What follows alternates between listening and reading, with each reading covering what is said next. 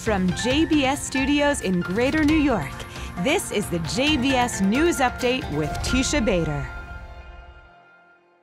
I'm Teisha Bader with the JBS News Update for Thursday, January the 20th, 2022.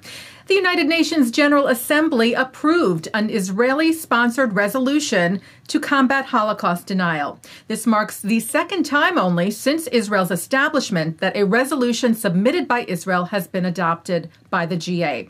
The first was in 2005, declaring January 27th as International Holocaust Remembrance Day.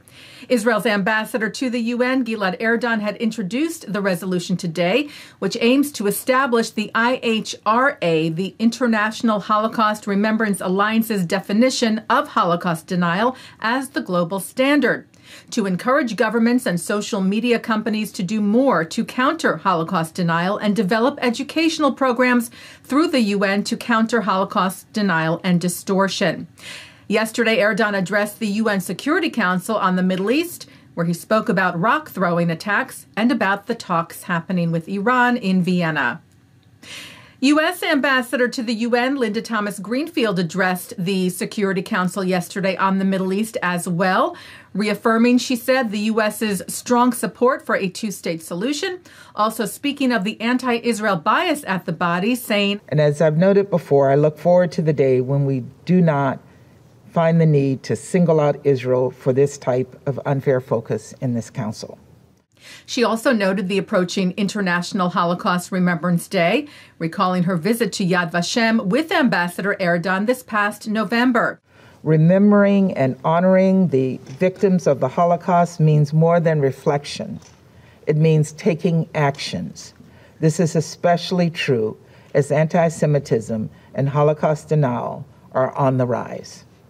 The harrowing events in Colleyville, Texas this past weekend brought this home for us Americans. It reminds us that we all must work together to stand against anti-Semitism and extremism. The United States will continue to champion justice for victims of anti-Semitism and for Holocaust survivors and their descendants. We are committed to building a world where the lessons of the Holocaust are taught universally, where survivors live out their days in dignity and comfort, and where all humans' lives are shown decency and compassion. For the first time in many years, all members of this council have diplomatic relations with the State of Israel.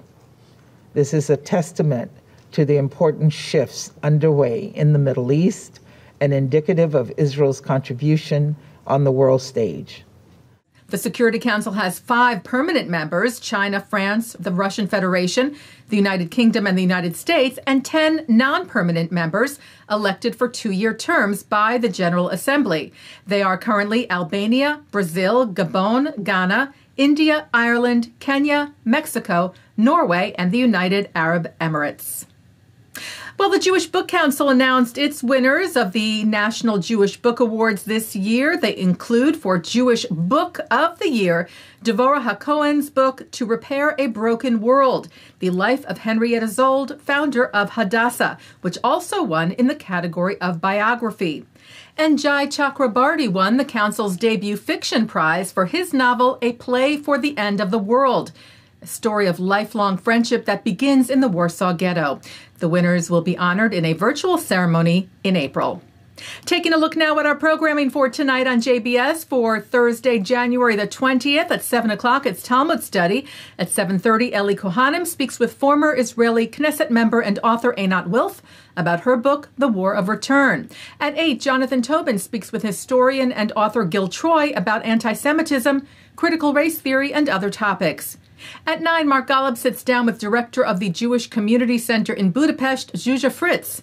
On Lchayim, at 10, a panel discussion on how to be a staunch Zionist and hold progressive social values. And coming up next, I speak with Rabbi Andrew Paley, who leads Temple Shalom in Dallas. Paley, a good friend of Rabbi Charlie Cytron-Walker, was called to be on hand for support during the hostage crisis in Colleyville.